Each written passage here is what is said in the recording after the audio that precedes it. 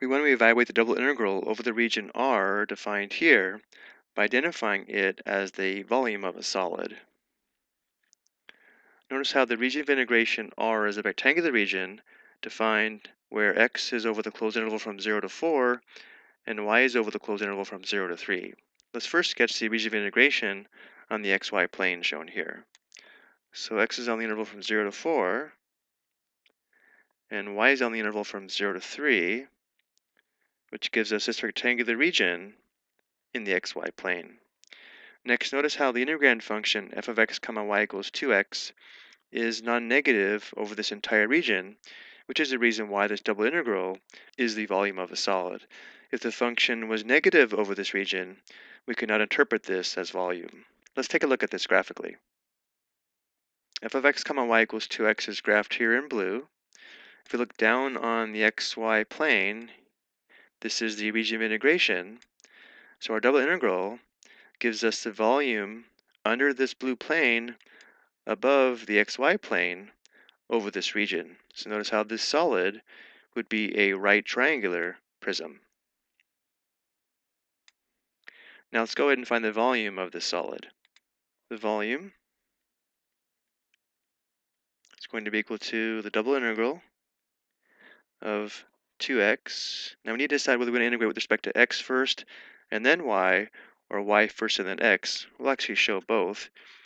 If we integrate with respect to x first, we integrate with respect to x from 0 to 4. Then we integrate with respect to y. We integrate with respect to y from 0 to 3. This would give us the volume of the solid, but if we change order of integration, we would also get the volume.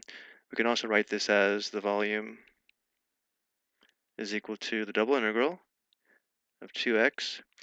If we integrate with respect to y first, we'd integrate from 0 to 3. Then with respect to x, we integrate from 0 to 4. So it doesn't matter which one of these we use. Let's evaluate the double integral in this form here, which means we integrate with respect to y first. So the antiderivative of 2x with respect to y would be 2xy. So we have the integral from 0 to 4 of 2xy, which we need to evaluate at 3, then 0, and then find the difference. And we're subbing these values in for y, not x. Making the substitutions for y, we would have 2x times 3 minus 2x times 0. So this gives us the integral of, this would be 6x minus 0, which is 6x, integrated with respect to x from 0 to 4. Now we integrate with respect to x, so we'd have 6 times, this would be x squared divided by 2, which simplifies nicely to 3x squared, which would be equal to 3 times 4 squared minus 3 times 0 squared, which is equal to 3 times 16, which equals 48. So this 48 represents the volume of the solid below this blue plane and above the xy plane over this region in the xy plane.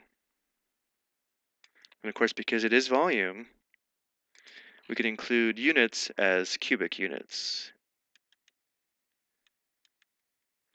Of course, if we wanted to, we could also evaluate the double integral using this order of integration, and we get the same result of 48 cubic units. I hope you found this helpful.